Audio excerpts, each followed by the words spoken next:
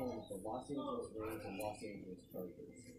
Two teams within the past 2 years have struggled to attract the loyalties and season ticket orders of a notoriously fickle fan base.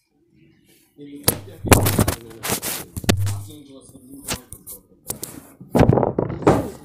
Dallas Cowboys owner Jerry Jones brokered a plan for the Rams to move out of St. Louis and into Rams owner Stan Kroenke's momentous vision for his mostly self-funded new stadium.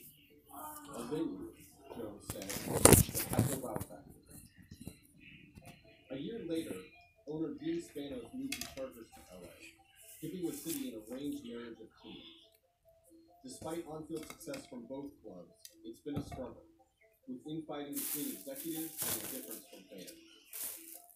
In addition to the drama going on behind the scenes, one big question remains. What if fans would rather watch games on TV than visit a world-class stadium? The stakes are high. For all their differences, Jerry Jones, Stan Kroenke, and Dean Spanos have one thing in common.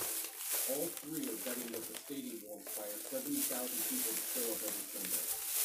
But so far, fans have greeted both teams with ambivalence and a lot of empty seats.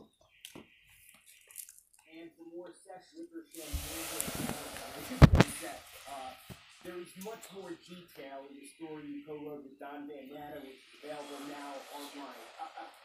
Where do the issues start? The tension between these two franchises now sharing this space. Yeah, I think anytime you have an arranged marriage in a new market, it is not going to begin well.